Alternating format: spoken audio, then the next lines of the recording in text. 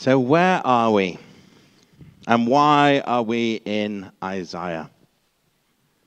Well, as we've already heard, today marks the start of this wonderful season of Advent. We begin the journey to the manger once again, a journey that perhaps we are all too familiar with. But Advent is the time to stop and focus and think about what it means when God comes as Emmanuel, God with us. It's also a new church year, so Happy New Year. The church year begins on Advent Sunday, having spent the best part of the last 6 months exploring the story of the people of God. We now start our new year today and spend the next 6 months looking at the story of God himself. It's a cyclical cycle of the church year. We go through Advent, Christmas, Epiphany, Lent, Easter, and then we start going back on our journey towards Christmas through an endless season of what is called ordinary time. The rhythm of the church year begins once again. The rhythm of the world picks up once again as we start hurtling towards Christmas. Perhaps we've been bombarded with Christmas in the shops since probably August. We've heard Christmas music in the shops since November. I learned this week there's such a thing as Whamageddon, where apparently you're supposed to get as far through December as you can without hearing Last Christmas by Wham. Well, I was out yesterday, because I played it yesterday, and I didn't even know. And I need to confess to you all this morning, I did have a mince pie back in October. I normally leave it until Advent. They were reduced in the co-op. That's my excuse. The season of Advent, friends, is a time of looking back. It's a time of reflection. But it's also a time of hope and anticipation. It is both and. It's not quite as penitential as Lent when we say how bad we all are, that we're made from the dust and to dust we shall return. It's not quite that bad, but it is a time to think about everything that has happened in the past year and start to focus on where we might be going in the next year. You might remember, if you were here at the start of 2023, I asked you and I encouraged you during our nights of prayer, and then on the Sunday if you went to them, to write down on a piece of paper 3 hopes or expectations that you had for this year, and 3 hopes that what you thought, I think the question was something about, what is God going to do for you this year? I sealed them and put them in the safe. Here they are. I'm going to return these to you today. I have not looked at them. They are still sealed. Each envelope in here is sealed. I'm going to put them at the back. I want to encourage you, take it with you. Open it and see what's happened this year, whether it has or whether it hasn't. If you weren't here, don't worry. Just think back to what has happened this year, where your life is now. It may be in a very different place, and it probably is, to where you thought it would be when we did this back in January. And I'm going to be honest with you, I can't remember what I wrote in mine either, so it's as much a surprise for me as it probably is for you. It's important now because it gives us a chance to review our hopes and expectations for 2023. And as the calendar year starts to draw to a close, it enables us to look with hope and anticipation at what is to come. So the reading from Isaiah we had, in many ways, is a bit taken out of context. We're very good at that in the church. We take scripture out of context, and so we don't actually know what goes before or what goes after it.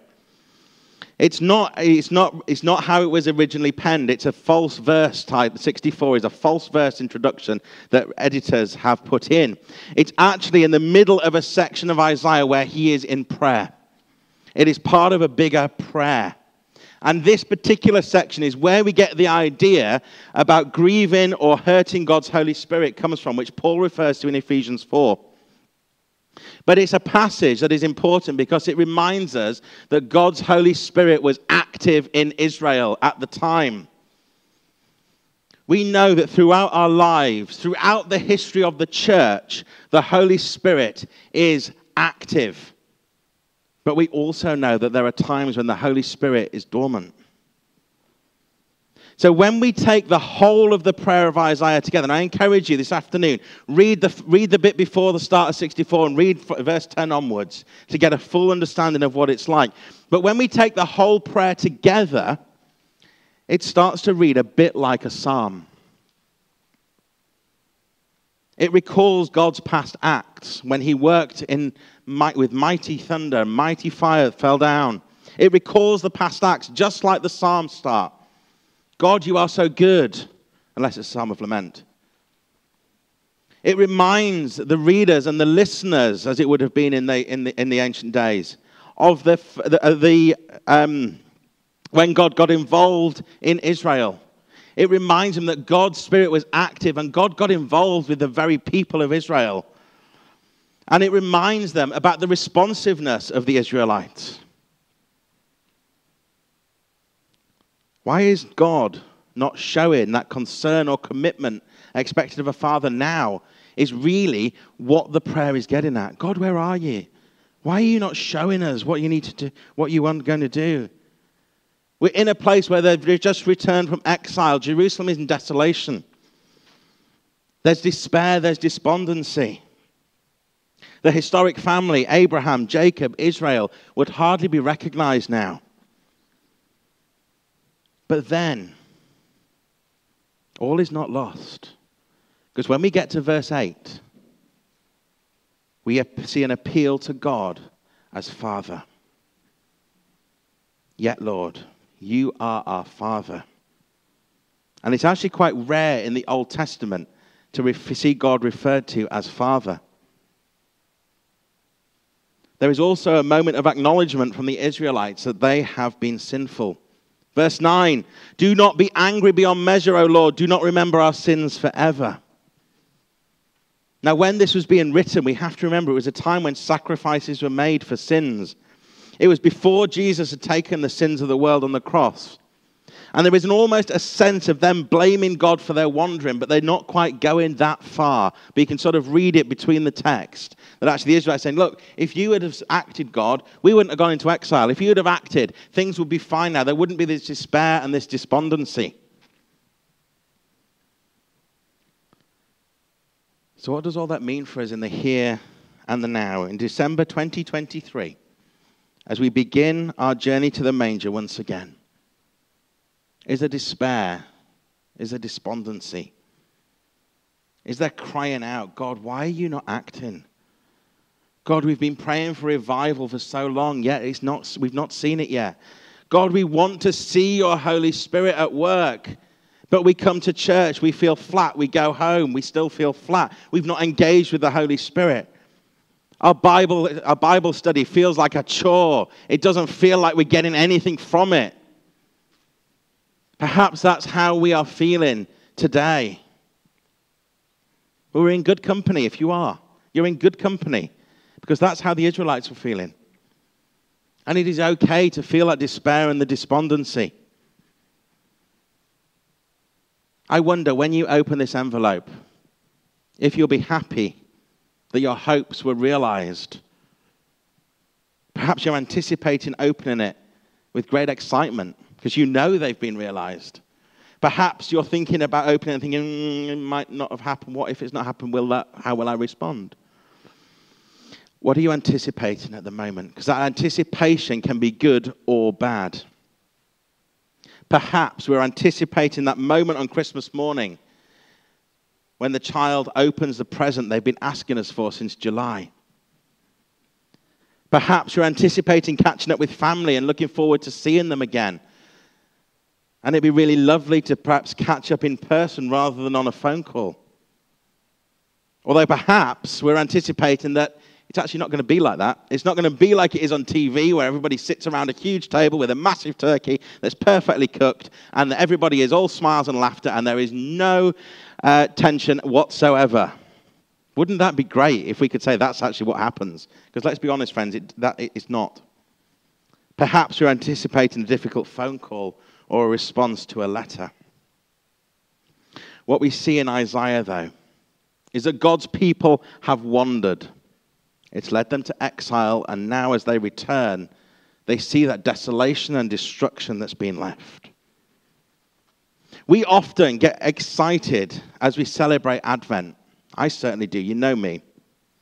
We get excited as we light the candles week on week, and it goes from 1 to 4, and then that joyful moment when we finally light the white candle, and we finally sing that last verse of "O Come All Ye Faithful."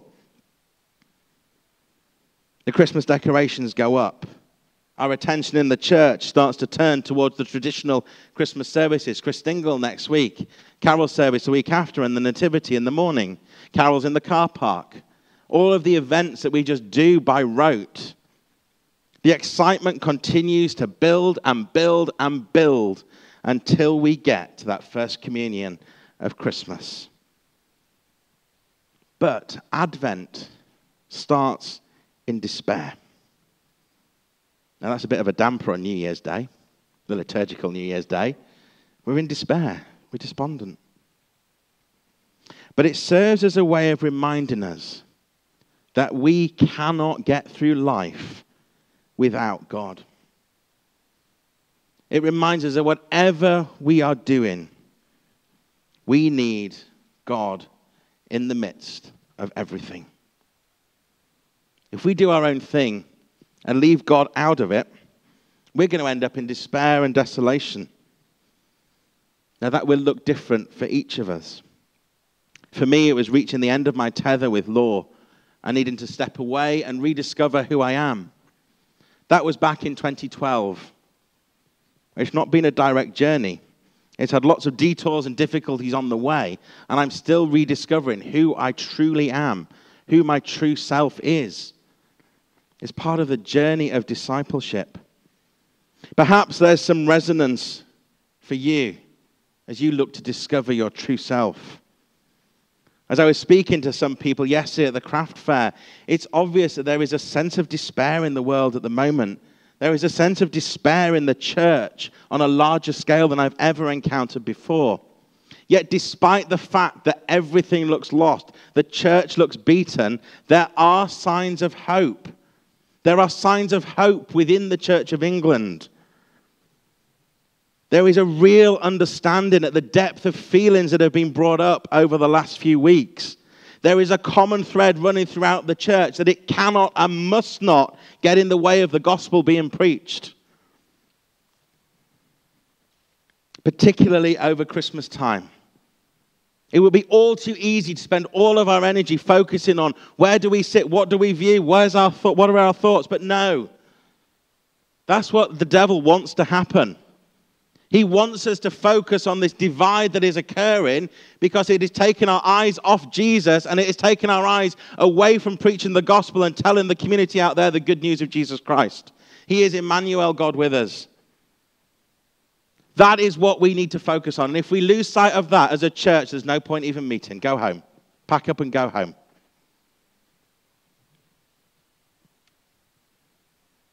There is also a sense of renewed commitment to the Church of England in terms of the diocese and the bishops. There is a sense of openness and talking, and the bishops are starting to talk about being more transparent. They have heard what was said. They shouldn't do things in secret. Hallelujah. Hallelujah. We are in this together, friends. I'm still going to joyfully report to Bishop Allen. I might not necessarily agree with him, but I will joyfully report to him because he is my bishop and I have sworn canonical obedience to him. That's what being part of the Church of England is about. It's about living together with our difference and preaching the good news. If we look beneath the surface, though, if we look beyond the presenting circumstances, there is always hope. If we look beyond whatever it is we're facing, there is always hope. During the COVID pandemic, we looked down and out. It was all doom and gloom. Those daily reports from Downing Street where Chris Whitty was presenting a slide and the figures were going up and up and up and up. 1 million, 2 million, 3 million. Deaths were going up and up and up. It all looked like it was done. Would we ever get our freedom back? Yet through all of that, there was still hope in the background. Because there was work on a vaccine. There was talk of us getting more immune. There was chances where we could start meeting with people again, even if it was in a garden 6 foot apart. There was hope. So I want to say to you this morning, whatever circumstance you are facing in your life, good or bad, there is hope. There is hope in whatever circumstance you are facing. No matter how bad you might think it is, you might feel down and out and think you're really at the end of your tether. But friends, believe me, there is hope. Why? Look to the crib. Because Jesus comes to be amongst us, to live amongst us as God with us. The crib is empty at the moment, but it will be filled with the most wonderful gift that anybody can ever give in my maths has gone over 3 weeks' time. I'm not good at maths. Brendan knows that. God is at work, friends. God is at work in the world. God is at work in the church. God is at work in me and in you. Isaiah 64 that we had this morning recounts the wonderful acts of God. And in 3 weeks, oh, there we go, I've written it down, look. In 3 weeks, we will gather together and we will celebrate the incarnation. One of the most incredible gifts that humanity has ever received. God wanted to come down to earth and experience all that we go through. He wanted to know the range of human emotions, the ups, the downs of life, the challenges, the trials, the difficulties, but also the joy, the hope, and the anticipation that we have too. These last few months, I've been really challenged by Hannah. The sense of joy and excitement that she gets when we suggest something is absolutely contagious. I was baking with the children on Friday to get ready for yesterday. I said to Hannah, shall we bake a cake? And she sort of looked at me and went, yay! Over baking a cake. I think we need to rediscover some of that joy in our lives. The joy of a toddler. Let the little children come to me. We need to rediscover what joy is. I'm learning a lot about what it means to be a father to my children. And through that, I'm also starting to see how God as a father sees me and how he sees you. The love that I have for my children is nothing, absolutely nothing, compared to the love that God has for me. God loves each and every one of us. That, friends, is where our Advent hope lies. That God loves us. There is a deep sense of desperation in an out-of-control situation. But there is always a bold and confident trust that God can intervene and bring peace and joy. For Isaiah, life without God is unbearable, but life with God can be completely transformed. That is the hope that we carry in the here and the now. That is the true Advent hope that we are reminded of. That with God, lives can and will be completely transformed. So what is it that feels out of control for you at the moment? Maybe it's something personal that's going on in your life. Maybe it's something in the church. Maybe it's something in the world. There are lots of things that feel out of control, and this is subjective because it will be different to each and every one of us. So don't let anyone tell you, if you say, actually, I stubbed my toe that feels out of control, that is the be-all and end-all for that particular person. Through to the fact that there is war in Europe still, and many other things. But I want to ask you a simple question. That thing that you feel is out of control in your life, in the church, in the world, when was the last time you took it to God?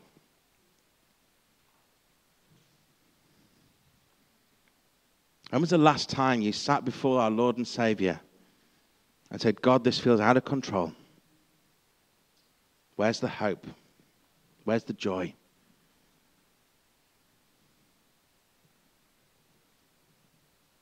What if you were to take that to God today as we begin this season together?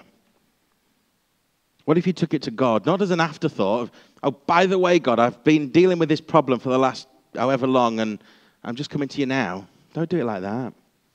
But do it boldly and confidently, knowing that God can be trusted, knowing that God will show you the signs of peace and joy that only he can bring.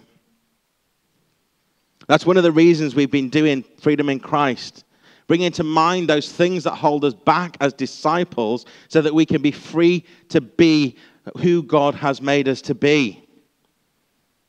It's been a big part of our discipleship. It's a journey we've been on together. And I believe that the Lord is asking more of us in terms of discipleship. Since I started here, and I know it's been happening before too, the Lord has been saying we need to get to know our scripture better. I think that is a wider call to the church and the nation at the moment. Indeed, when I was meeting with the CEC on Wednesday and New Wine on Thursday, one of the bishops that joined us said, the problem is there is a lack of biblical literacy in this world. We need to get to know our scriptures better. To that end, next year as a church, we are going to embark on a journey of discipleship. There'll be more information coming out on that in due course. But the groundwork has been laid by the rule of life and freedom in Christ. And we are going to spend next year exploring Scripture together and getting to know our Scriptures better. Because that is what the Lord is asking of us in this time. I met with the wardens on Thursday evening. We got really excited as we started exploring and praying about how that might look within the church. The Lord has been speaking and we are listening. The church may look down and out, but there's a sign of hope. There's a sign of peace. There's a sign of joy. God's saying, you want me to do stuff in your church? Read my word. Get to know my word. So going back to Advent Hope and the passage from Isaiah, if we take a step back and look at it as a whole, in the first 4 verses, there is expectancy and an insistence for God to come. In verses 5 to 7, it explains why the intervention longed for has been prevented. In that context, it's Israel's failure to live in the covenant. Perhaps for us in 2023, the interventions that we've been praying for, whether it's a vote at General Synod, an end to war, or something else, is a sense of defeat because we have not lived up to the way that God has asked us to. I keep coming back to 2 Chronicles 7:14 on the screen, please, Emily. If my people will pray, then will I act. Perhaps there is more to this verse than meets the eye. I keep coming back to this verse, friends. It's not a case of when, it's a case of if my people pray, then I will hear. It's not if my people pray, I might. If my people pray, then will I act. Somewhere in the mix of hope and failure, there's a place where faith waits for the coming of Jesus. We cry out for help, but our situation seems to block us. But in verse 8 of the passage, where we hear God called Father, there is a simple word, yet, or its literal translation from Hebrew, and now. It goes from all that is past to the here and the now. It mentions God as Father. It reminds the readers of the covenant that God has made with them. And Israel's deep trust in God is matched by God's covenant to Israel. There is a passionate plea in verse 9. Don't be angry. Don't hold it against us forever. Notice and remember that we are your people. We belong to you. You cannot disown us. We don't have any other source of help. So their prayer for help that begins so loudly in verse 1, where are you, God, ends up here with that feeling of intimacy. With God as our Father, saying, look, Lord, we need you. We need you. Advent focuses on God's, not on that massive power of God, but on God's sense of family and solidarity together as brothers and sisters in Christ. So as we journey through Advent this year, my prayer is that we wouldn't despair at the state of things in the world and the church, but we would joyfully look at what is to come. Let's keep our eyes fixed on Jesus. Let's keep reading Scripture. Let's keep expecting to meet with God because, as Paul tells us, he's able to do immeasurably more than we can ever ask or imagine. So when you get home and open your envelope, if what you wrote has happened, be thankful. If what you wrote has been surpassed, be thankful. If what you wrote has not yet happened, be thankful, because it's clearly not right time for you yet. All of what we do is in God's timing. And it's a good job we can't see around the next corner, because we might not like what it reveals. God will only give us as much as we can cope with. Advent is a time of expectant waiting. Next slide, please, Emily. It is a time of waiting. The whole story of Advent is a story of how God can't be kept out, because God is present. God is with us. God shows up, not with a parade, but with the whimper of a baby. Not among the powerful, but among the marginalized. Not to the demanding, but to the humble. So will you journey this season of Advent in anticipation and hope that once again we will meet that little baby boy born in a drafty, cold stable, and once again we will hear of the miracles he performed, his obedience to the Father that will ultimately lead him to die and rise to new life. The hope we see in Bethlehem at Christmas is far more than Mary and Joseph could have ever asked or imagined. So where is your hope and anticipation today? Is it in the things of this world, or is it in the Savior